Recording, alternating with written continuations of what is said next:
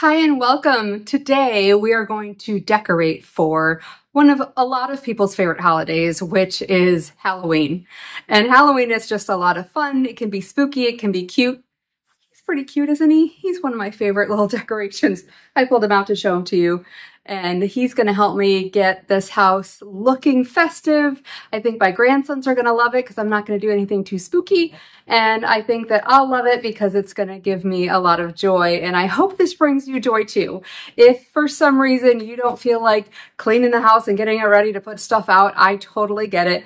You can live vicariously through me. I love to decorate.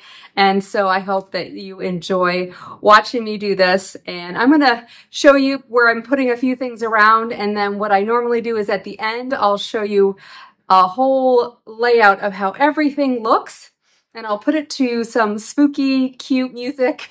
We'll see what happens, but something Halloween related, and then that way you can get some enjoyment out of seeing what it looks like. I'm going to also have some pictures of the outside of the house, which I will spend a lot more time on, and then I'll show it to you during the day and also show it to you at night so you can see all the spooky lights. So what do you think? Let's get started. Okay, let's get to it. Here are some before shots of the house before we get it decorated for our spooky Halloween. And you'll get some quick shots of my 5 dogs along the way. So let's get decorating.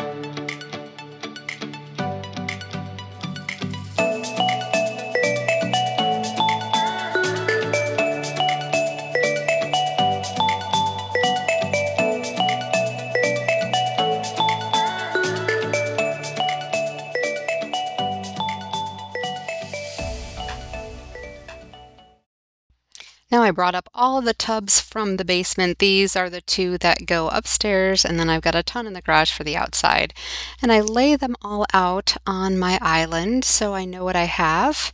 And I have quite a bit of goodies, not quite to the Christmas level, but it's still a lot of stuff, and I'm looking forward to showing you how I put them all out. So let's get to that. Aren't these guys cute?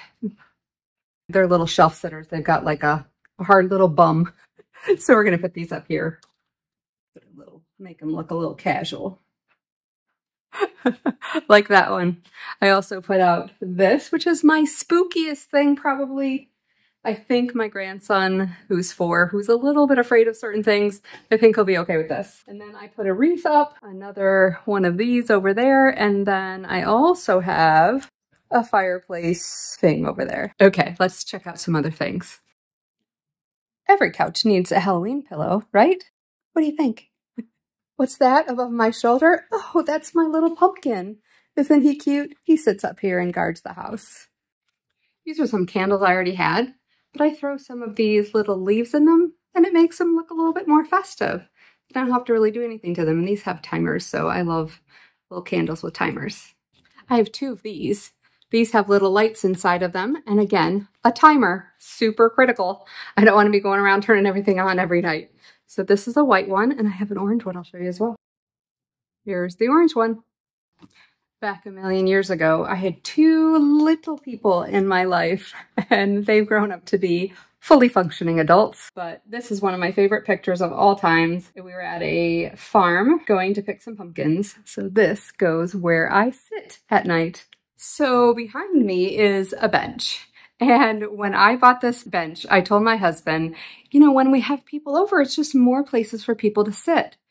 And about 3 seasons in, he said, there's always stuff on the bench. I don't think people can sit there.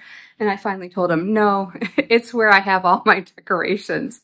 So let's see what we did over here. I just put some pumpkins out. This is a pumpkin that has some leaves in it. And then I put a little gnome at the top. I'm a huge fan of gnomes. Wait till Christmas, you'll see my gnomes. I put a couple pumpkins in my little plant, and then we'll keep moving on. This is our wine rack, and it actually is made out of an old sewing machine, which I think is super cool. And so I put a cute little pumpkin and a couple little bobbleheads, and that will make that little corner a little more festive. Let's take a walk to the sunroom, where we have our big table. Okay, so maybe I lied. This guy might scare my grandson a little bit, but he's just saying there I can take him down if he gets scared. A few shots of my oh so helpful dogs as I decorate, and next you'll see the final product. I hope you enjoy.